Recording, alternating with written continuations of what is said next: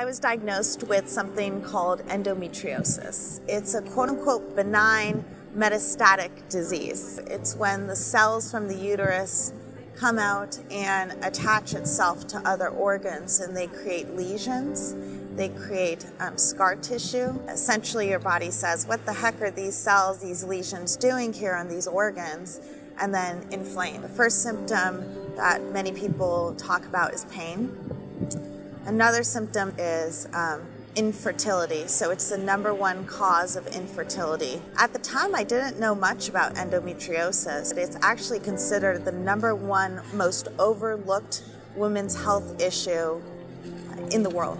I was very frustrated at the current landscape of diagnostic and the current landscape of the treatments. Over 10% of women have this disease, and the only quote-unquote effective therapy is surgery. This is preposterous. In my case, that was done because we thought I had ovarian cancer.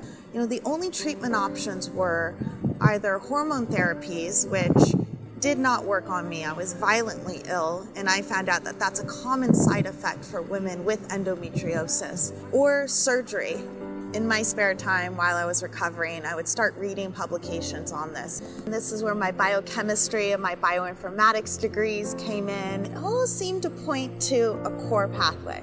Almost serendipitously, ran into a gentleman who was the only person in the world to develop therapeutic grade, what we called antagonists, or molecules that attack that pathway in a safe manner to shut it off and make sure it's not misbehaving. I approached him and I said, and now he's my co-founder, how would you like to formulate this as the first non-hormone therapeutic for endo?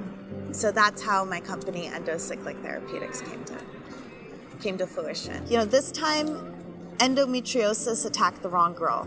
We're fighting back. And something that affects over 10% of our girls and women affects 100% of us. So let's wipe out endometriosis.